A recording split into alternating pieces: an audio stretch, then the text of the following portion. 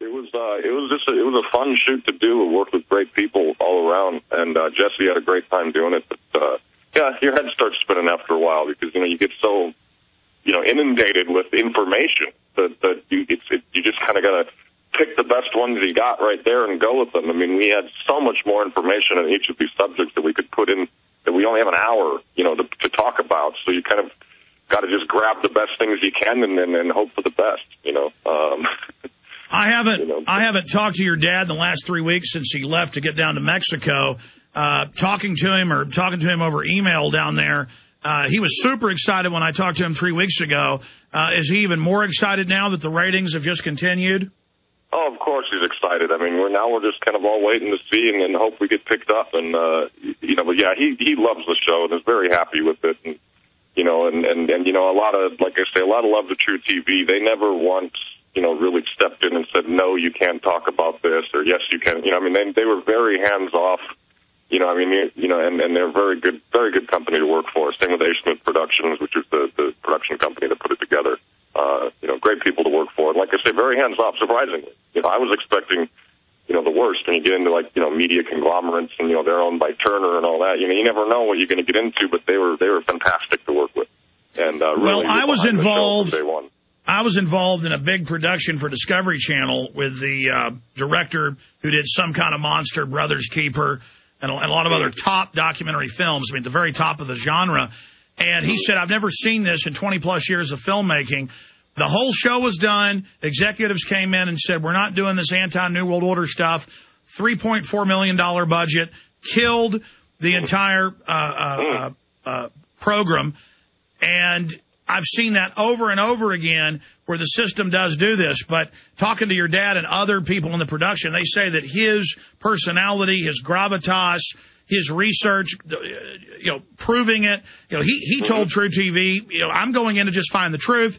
I have an open mind. He found the truth. It's our perspective because we are telling the truth. And it is the first national television show that actually comes from the reality perspective. And so how do you think this got on air?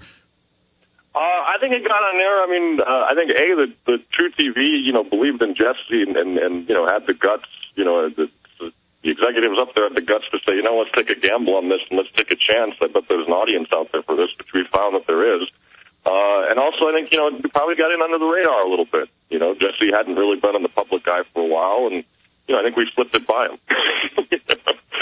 In terms of the media elite and the powers that be, I think we kind of slipped this one by him. But, the great thing about Hollywood and television and all of that is, as much as they will push an agenda, they still love money. And in TV, it's advertising dollars. So, like we say, the more people that watch the show and more people that want it on the air and want this kind of information out there, you got to write in and tell them to pick us up for the second season. Because, they'll follow money before they'll follow. Greed comes first. There is no doubt that if you put this on primetime, CBS, ABC, NBC, or Fox, that this would be a #1 show. And I know there's been some discussion down the road. We need to get another season on cable, but this needs to go to primetime television. Now, I don't think the powers that be are going to let that happen.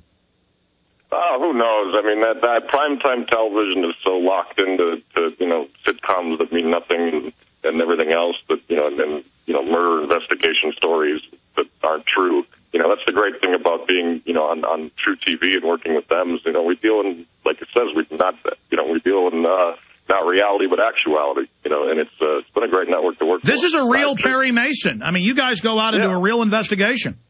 Yeah, we're not CSI out there pretending with, fake dead bodies. These are real issues we're dealing with and real people we're interviewing, and that's what's so fun about the show is, going into play, then meeting a man who says he's a Manchurian candidate. I shook his hand, I talked to him, and I don't know if he's telling the truth or not, but I can tell you this is that he believes in what he's saying. Well, we know those programs are real. And we know he had the car wreck and suddenly remembered all of this, and that's exactly in the real cases how this has happened. CIA officers like Olson died in these mind control programs. This is declassified. Oh, yeah. And but to get out there and meet those people and I hope, I can't wait for another season because there's a lot of other stories out there that we weren't able to hit this time around. And, like I say, and get good ratings tonight and everything else, and we'll have a lot of fun next year, Tyrel, give people the address of the different websites that you run in association with the Conspiracy Theory Show, contact info, contact for True TV, some of the places people can interface with you and send you information. Yeah, they can. You can definitely send mail to True TV, which is at 600 3rd Avenue, New York, 10016.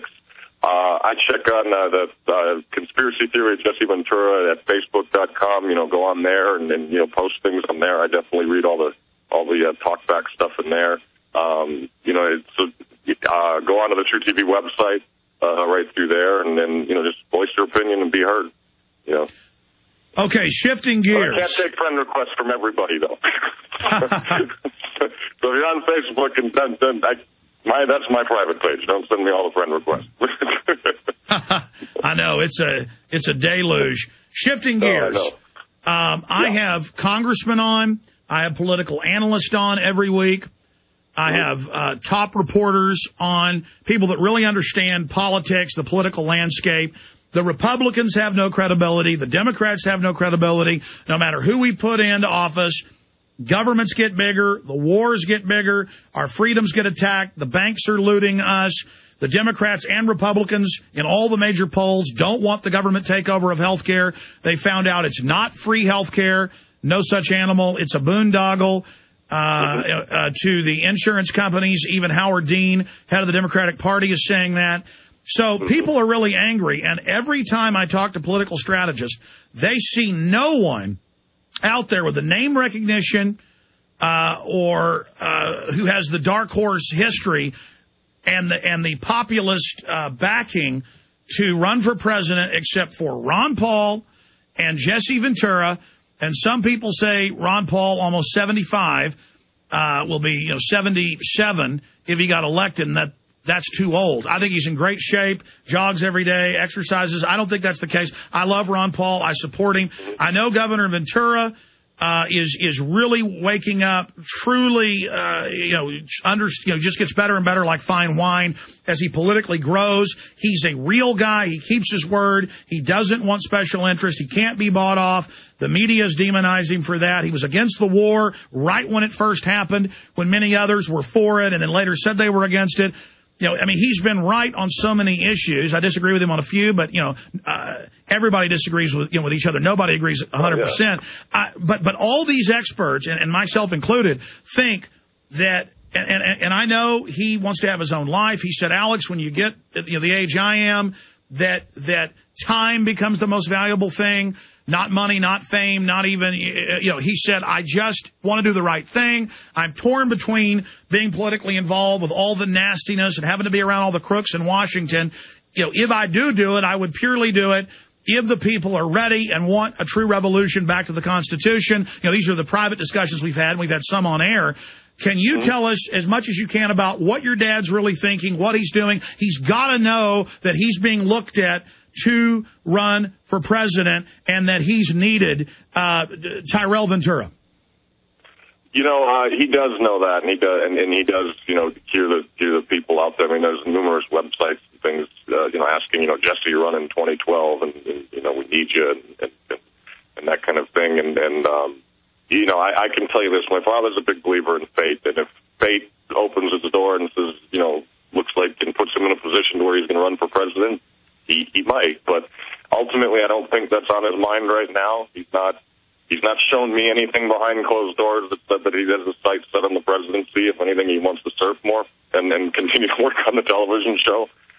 But it's a strange, funny world we live in, and you never know what can happen. But as of right now, no, he doesn't have any political ambitions right now, except for just waking people up and continuing to be a voice of independence and a voice of revolution. Well, that's what he's told me, and people always ask me to run for office, and the reason I've said I will probably never do it is that I can be pure here. Nobody's telling me what to say. I can do whatever I want. I can tell the truth. I can feel good when I go to bed at night. And politics itself is inherently corrupting, inherently is about compromise. And your dad knows he can write books, he can do TV and radio interviews, he can have a hit TV show telling the truth, trailblazing, and that he wants to be, from the grassroots, part of the revolution against tyranny with the people, as a foot soldier, as a commando, as a Navy SEAL. That's what he sees as that front line general out there, on the front lines in the fight. You know what it is, Alex, is that one of the greatest experiences he ever had in his life was teaching political science at Harvard. You know, when they had him come out there for a semester at Harvard and was able to teach all these young kids about third-party politics and about 9/11 and about JFK and things like that. And he was able to really, those are the people that are going to change the world. And I think my dad's kind of getting to a point in his life now where he would rather inspire the person who is going to change the world rather than change the world. He's taken it as, pretty far now and has gone, from governor and everything else. But